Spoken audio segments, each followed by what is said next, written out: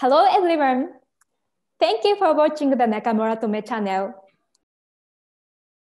I'm Yuki. Today, I heard Nakamura-Tome has an announcement about product line, so I'd like to interview top management. Hello everyone, I'm Nakamura. I'm surprised our YouTube channel finally has an interview format. Last time I shooted a video alone for the observation cutting, so I'm glad to have someone to listen to me. That's good to hear. So, do you have any new announcement today? Yes, I do. Today I'd like to make an announcement about an automation system on YouTube. Oh, that's great. I'm really interested in automation. What kind of product is it? So starting today, the WY-100 NTY3-100 can be equipped with a new compact loader. Until now, only the WY-150 and MX100 could be equipped, but now there are two more models. I have a basic question. What is a compact loader? Thank you for your question. A compact loader is an automated system that runs inside the machine to loading and unloading workpieces. The device itself is attached to the right side of the machine as an extension, and the arm and hand are stored in this device. What are the advantages of this system? First of all, the height of the whole system, including the compact loader, is exactly the same as that of the standard machine. The height. Is the height of this system an important point? It is very important. When we automate multitasking machines and CNC lathes, we often use bar feeder for bar materials. We often use gantry loaders for slugs. The gantry loader is very fast and is an excellent automation system, but the height of the whole system was a bottleneck for some customers, and they gave up on installing the system. The compact loader is the answer to this problem. So this system was born from the customer's request. When you talk about an automation system, I'm wondering about the size and the weight capacity.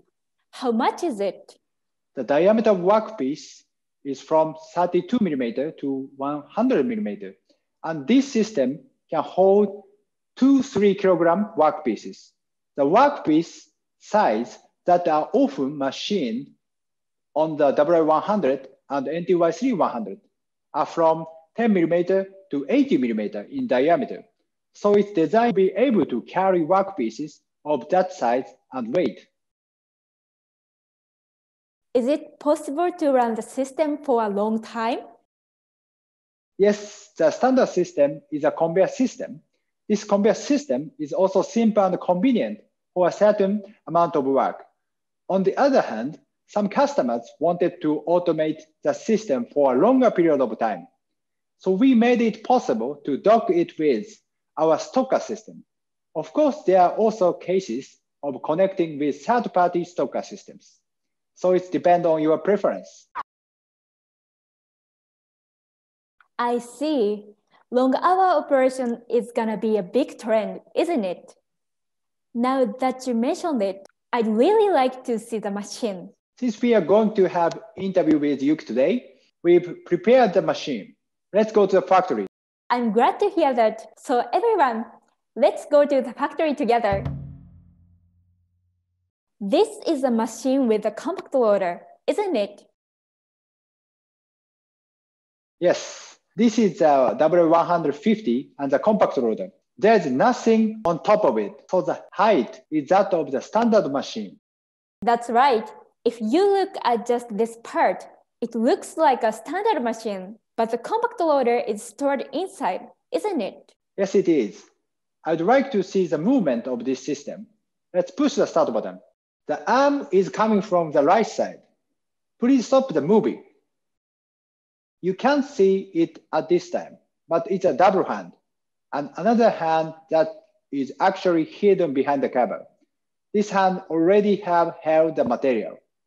So compact loader is checking the finished product and running away. Then the right spindle is picking up workpiece that have been machined by the left spindle. and transferring it from right to left. Then chuck at left side is free. The material is loaded. The finished product are bringing to the reverse station. After turning around, the robot on the stocker are picking up the workpiece and putting it on the pallet. The robot are putting the material on the reverse station. Compact loader has a long reach, but it's stored compactly, isn't it? That's what we really struggle with. We made effort to fit it into the small space. I think it was a result of the team's ideas and solutions. How do you do teaching? I've heard that automated equipment requires special skills and training.